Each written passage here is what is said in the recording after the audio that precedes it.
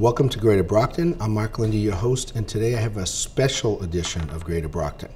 We are going to talk about Brockton Kids Count.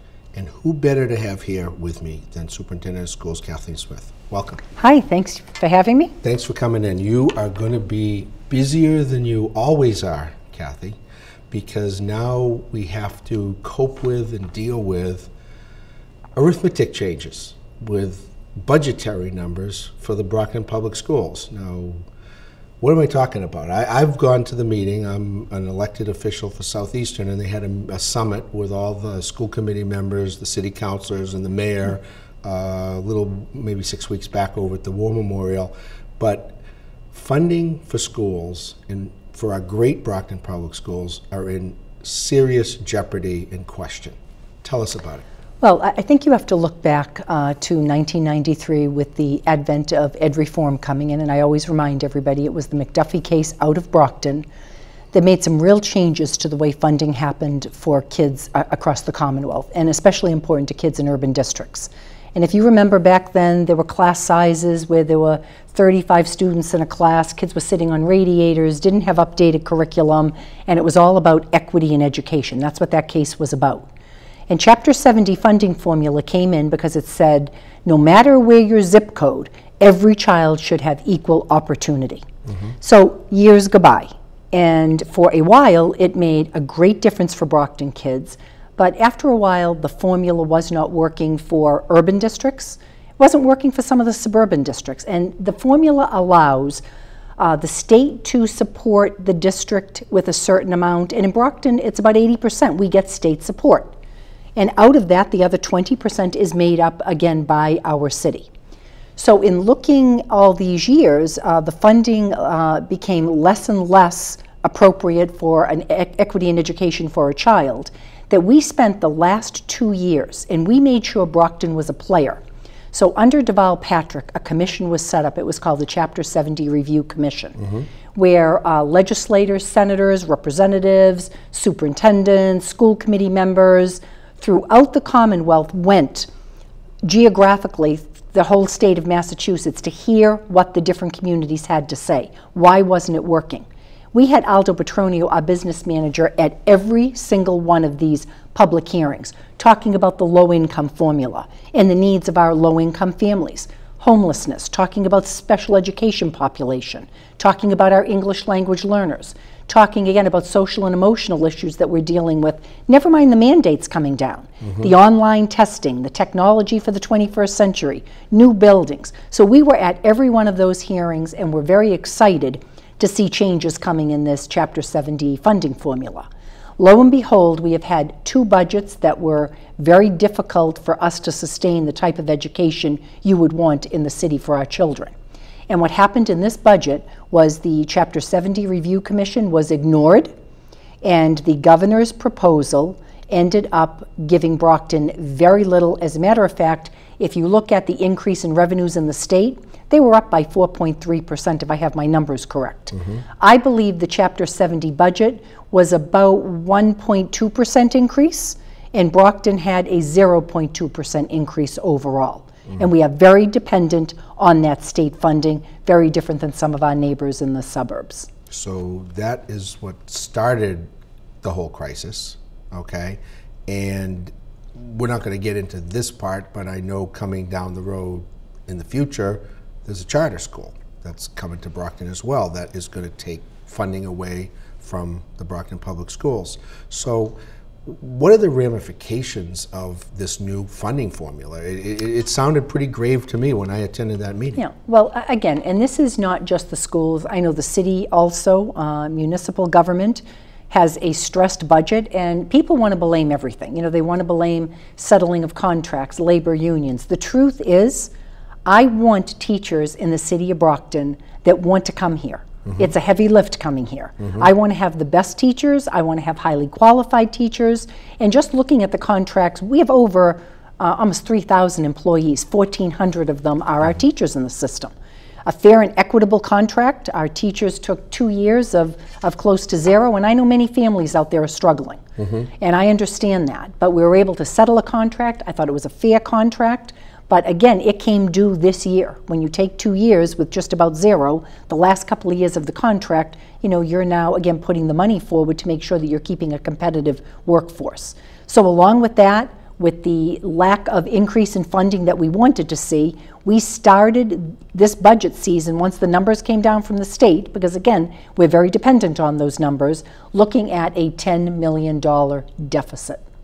Well, and that's a real number. That is not, I've heard people say, some of my friends that aren't as supportive of public education as I am, of course, oh, they get tons of money, it's plenty of money, there's too many people, and da-da-da, and I'm like, you gotta be kidding me, because I actually know what a school budget looks like being on a different school committee.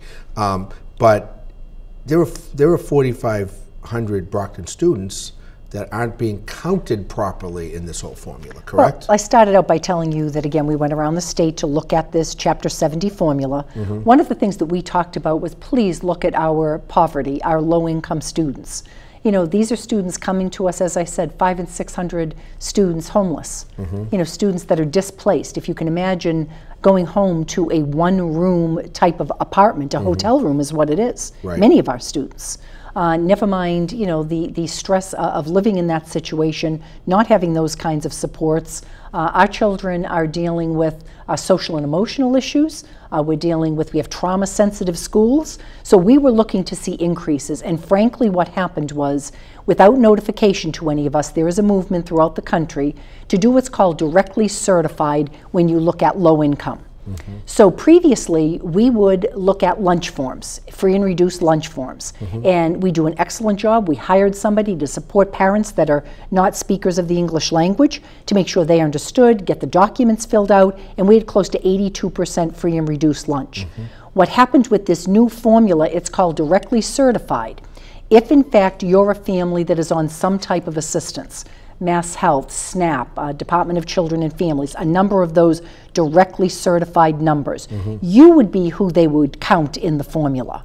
So in looking at all told what happened in the formula, it's not that we lost 4,500 children, but when they did the calculations, 4,500 of our children out of about 15,000 came off of the so-called poverty, high poverty rolls. And it's a $6 million hit right away if you talk about the money we got for those same students that were sitting in our class last year.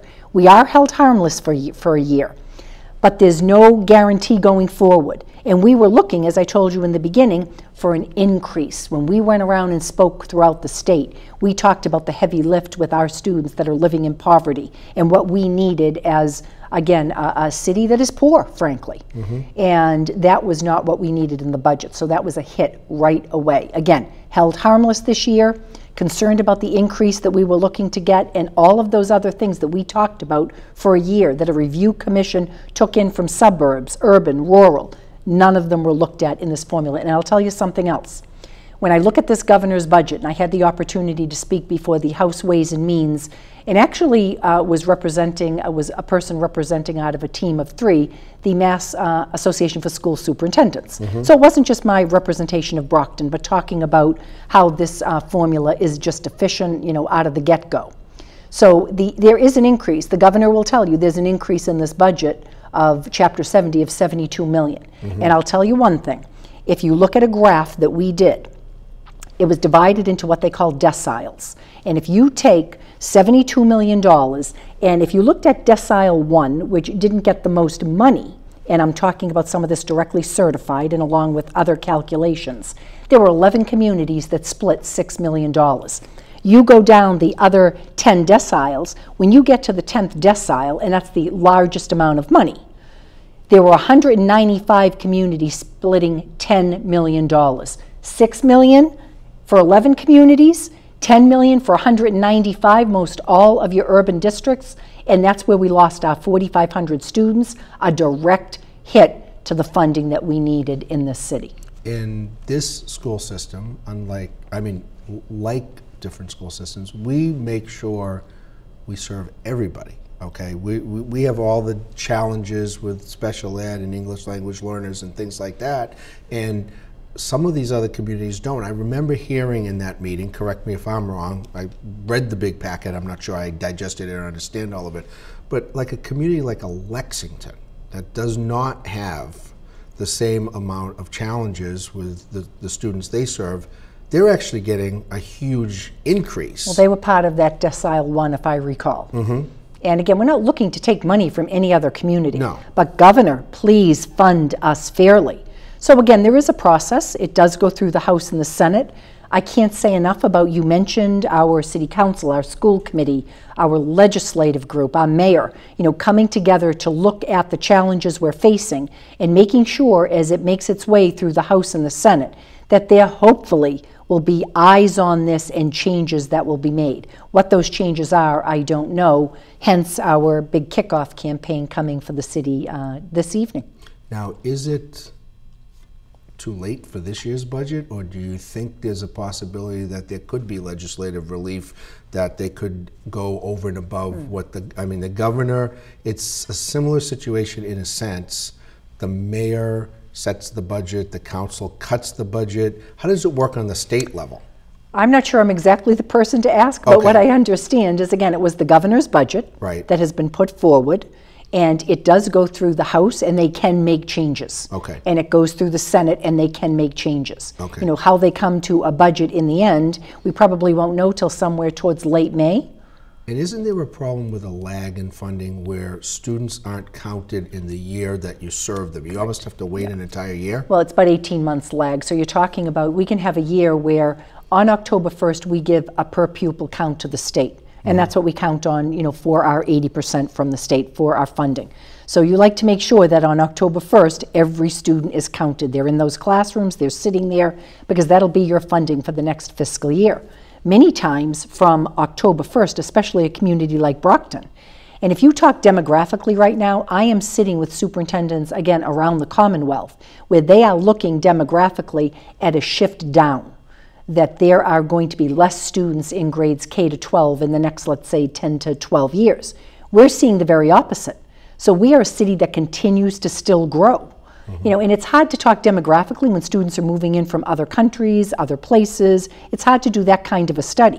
You could have from October 1st to the end of the year in June, before you start in September, an increase of over 400 students. And they're sitting in front of you. Those are real kids, they need real teachers, and they take up places in our classroom. And like you talked about the technology before, I recall listening to at school committee meetings and different meetings I've attended to, that because of those new requirements, those new mandates you were talking about, you need the new technology.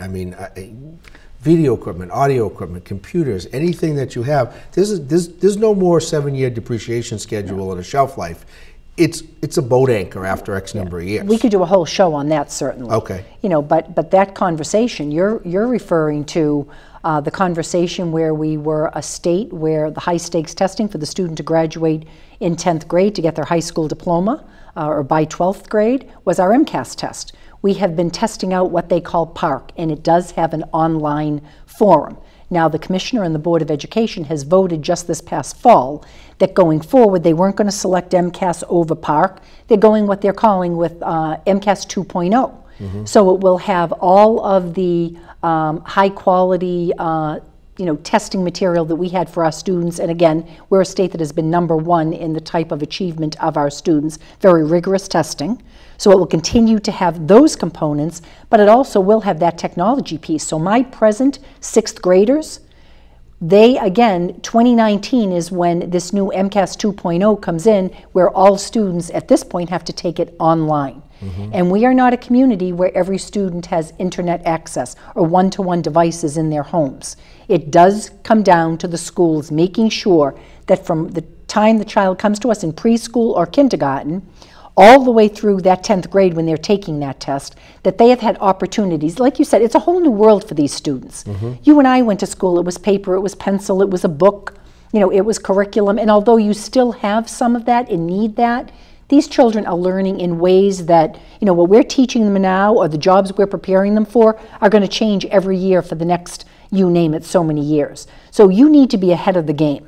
And again, when you're talking a community that is reliant upon the state, then we're cutting our budget the past 2 years because of a stressed city budget.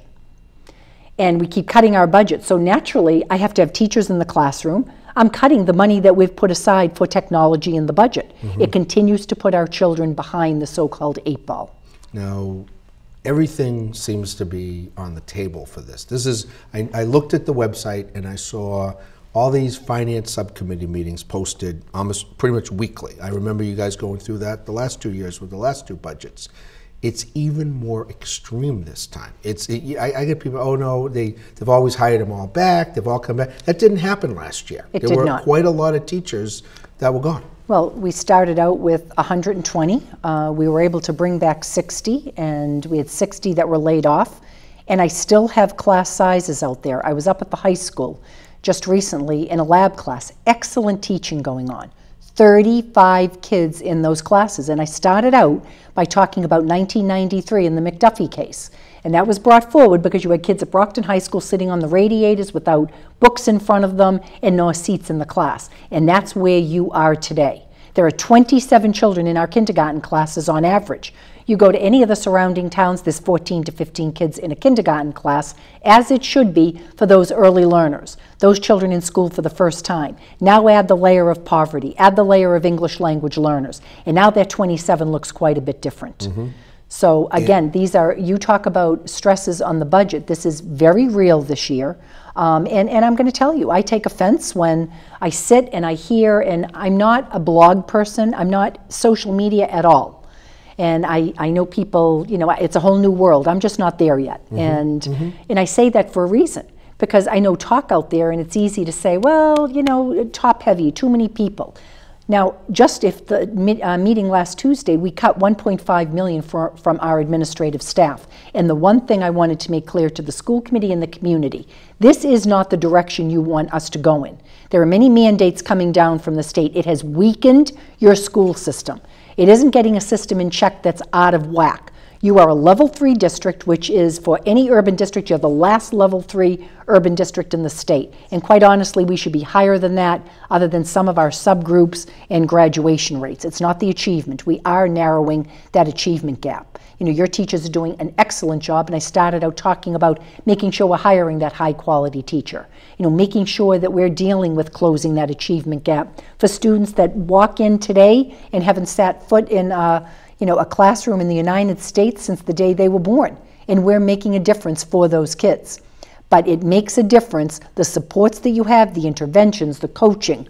You know, I have administrators in the building, you know, talking and doing professional development, talking about technology, you know, looking at, again, the new testing that's coming in. So all of this is going to make a difference in this community. So you're looking to bring out the community voice so people can rally to deal with this, and that's what the whole campaign's all about. Yeah. This is, I believe in this community. I've lived here for over 30 years. My children were educated in the Brockton Public Schools, you know, and the story that I'll tell tonight, again, is I understand the stress on people's budgets. You know, and I will tell you, I mean, long ago, my children are now in their 30s, but when they were in college, my husband and I worked 2 and 3 jobs to make sure that our kids could have and could be competitive with other kids, opportunities for college, programs, you know, go overseas on exchange, all of those wonderful things that allow these kids to be successful as they compete in a world that you need to compete in. So that being said, I have faith, and it isn't just about dollars, but it's really talking about what we want this community to look like. So when you talk about Brockton kids count, our kids count. Our kids need to have, and as a community, we need to be talking about whether we have to have debt exclusion or an override vote. It is incumbent upon us to put it out there to the community. And it isn't just about parents that have kids in the school system. If I'm somebody that's elderly, if I'm somebody without children, my house value matters in this city. And it matters as far as the kind of educational system and what our expectations are for our students. Do we want them falling behind? Do we want to have kids dropping out? You know, we don't want those things. We are a successful school district. I love the idea of bringing all of these voices together. Parents, community members, clergy, nonprofit, elected officials, elderly, everybody that lives here. Let's talk about what we want. Do we want, you should already be talking about, your Brockton High is 50 years old. I was lucky. I went there when it was 5 years new. And you look at it, and you guys have done a very good job of keeping things up, except you can't possibly keep up. When you're worried about having the money for the teacher to teach the students, you guys have cut back on the monitor teaching assistants. There's so many kids in the classroom.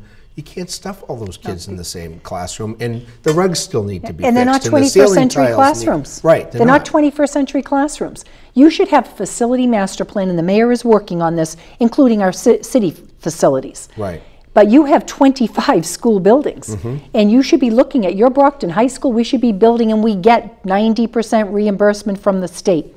So we have to pay that other 10%, though. We have to talk about, is it important to us? And you can have a 20-year plan, but you should be talking about, in addition to that Brockton High, of a STEM building, and then being able to take down each of your other buildings, red, green, yellow, and azure, and making sure that you're then renovating over a 10-year period, a 5-year period, whatever it takes. You should be looking at the growing population on the south side of the city. The Huntington School, while I love that parade, and that building has a lot of history in it, and I'm sure we can find use for it, but it's not for a 21st century classroom anymore. We need to start to pay attention to what we need. Do we need a facility or a technology plan in the district to talk about digital curriculum for these students? And again, it's not something that's going to be created overnight. It's changing the classroom of today to the classroom of tomorrow. You all know in your own homes this is changing. It's changing the way we do things. How many people paid bills online? Just think about the books. The books. Nowadays, it's much easier and more cost effective to get the books online. But like you pointed out earlier, a lot of our students don't have the technology at home. Okay, that's why the library is so popular, because we have a line out the door for people to use, because when school closes, that's what's open. They don't have the computer at home. They can't afford the internet access, so they depend on the schools. And the schools want to be depended on. We are there. The teachers are there to teach the students, to provide after-school opportunities. These are things also, when you talk about tonight, and as I keep saying, I believe in this community voice. And shame on people that because we are a community where people are probably working 2 and 3 jobs, and they're counting on the schools, and they're counting on government to support the things they need to do. But I think the time is right where you are going to start to hear parents' voices about what they want for their children and their community. So my hope tonight is everybody comes out. We're going to be asking parents' opinions. We're having team leaders from each of the schools to try to rally, again, the parents, the aunts, the uncles, the grandparents, those people that make up the wonderful community of Brockton. And you raised a very good point, okay? If you're talking senior citizens who are on fixed incomes, the schools educated your kids. You may have grown older. I think it's every generation's responsibility to help the next generation. Someone helped my kids go to school. When I was at Hancock School back in the day, it was 5 years new then. West Middle School, when I was there, it was built in the 50s. I was there in the 70s. It was only about 20 years old, but there's still, some of the same buildings are still there. My mom taught in all the buildings. She was laid off under the original 2.5 and ended up at 6 different schools because she never had a permanent placement after that. She ended up at one of the oldest schools in the city, the Whitman School, which really had no facilities, certainly not at 21st century. The school had a lot of heart and soul, like all of our schools do. Absolutely. Okay, and you can look at the new ones. Brockton's done pretty well over the years with the reimbursement because of creativity. I remember sitting as a student advisory council member at Brockton High when Bob Jones was the guy that was in charge of facilities. And he used to come in with a slideshow. And he said then, close to 40 years ago, just what you're saying now, that we have to have a plan and we have to keep up with it. And it just seems like we're getting further and further behind, and this hurts it. You're talking class sizes. Now, something that's really scary that I saw in some of the research that I did, and thank you and your staff for giving me some of the info and doing a little independent work, but we've never had sports fees here, ever, ever. We're a poor community, but we've never charged kids to use sports. Yeah, and we shouldn't. And we should not have the haves and the have-nots. Right. And it isn't just sports. I mean, athletics seems to be the things that many of us want to talk about, where obviously a community, and I don't just mean Brockton, I mean, you know it, it's the Red Sox, it's the Patriots, and that's great. I love what that brings, certainly, to our region. But truth be told, in an urban district, we want kids doing these things. It's healthy to have them on the athletic fields, teams, working together, competition, parents coming out and supporting them. I'm going this Saturday, our drama club, and we expect this to happen, is in the finals in Boston. It's one of the only urban districts that continues to be competitive and to be in those finals because other communities have cut a drama program. We have kept a full program. We make sure that there are opportunities with arts. Your children are coming away with excellent instruction in arts, fine arts, music programs, bands, symphonies, orchestras, you name them. This is happening. And as you said, I talk to people in the surrounding towns, and they're paying, many times parents are paying a fee. There's a cap on the fee depending on the number in the family, but you're talking hundreds of dollars to take part in a sporting activity. You're talking transportation. Parents are paying to have their children transported. We are not a community that we are willing to have the haves and the have-nots. We need to take care of our children. One of the things, and it's interesting because years ago, I can remember somebody saying, what's happening? Are we going to be feeding the kids after school? Well, interesting enough, we have after-school programs, and I love that we have a program that feeds kids after school. We right now have a breakfast in the classroom where every child in our elementary schools, it's growing to our middle schools, has an opportunity, whether you're the wealthiest child in the city through a program with reimbursement, or the poorest child. You have a breakfast in front of you every day for 10 minutes. A child is able to eat, they're able to focus for certainly the rest of the day till lunchtime. They all have a little snack during snack time. It's a fabulous program. We're bringing in dental care for parents to help them for some of the simple things and then to refer them out. So we are a community, we're very much an urban community that takes care of our children and our families. And it's time, again, for the community to come together. We need political activism in every way, shape, and form to let our government know at the level, again, of Governor Baker and his team. Certainly our legislators are supporting us in every way. We need to be talking to our congressmen about grants and about funding, technology, bonding. All of these things need to be strong discussions that are happening. In Brockton, people need to have a voice. And I'm hoping that voice is going to support education. Well, I'm sure it is. They gave me the 3-minute cue, believe it or not. We've been here pretty much most for the whole half an hour. Say how you can help. Talk directly to the viewers out there in your voice. Well, you can help in so many ways. The campaign starts with our wonderful, I'd love to see this lawn sign on every home in the city. And it isn't just about funding for this budget. When we talk about Brockton Kids Count, it starts a dialogue again about what we want our facilities to look like, what kind of technology infrastructure do we want to have, what kinds of class sizes, how will we support the diversity in our community, our English language learners. And this isn't a job any one person can do. So if you're a parent that's busy, some family member needs to come out. When we have community meetings, we're getting team members at every one of the schools to talk about a letter writing campaign. Tonight, I'm really hopeful when we meet and have our meeting at the Arnone School that we will actually get ideas from you. So there is our website. We will have a number that you can call to get involved, and we'd love to see every family come together. I'd love you to march on the State House. I'd love you to make sure you tell our mayor how important it is that we find a way to support these initiatives in our community. Well, we're going to be with you every step of the way. I wouldn't be sitting in this chair in this TV studio if there wasn't a TV studio at Brockton High when I went there. That's correct. Okay, that's right. Thank you for doing what you do, and we'll follow the campaign, and we'll be certainly glad to give any publicity we can do to help. I appreciate it. Thank you. You are watching Greater Brockton. Mark Lindy, your host. Stay tuned for more events, places, people, and faces right here in the City of Champions.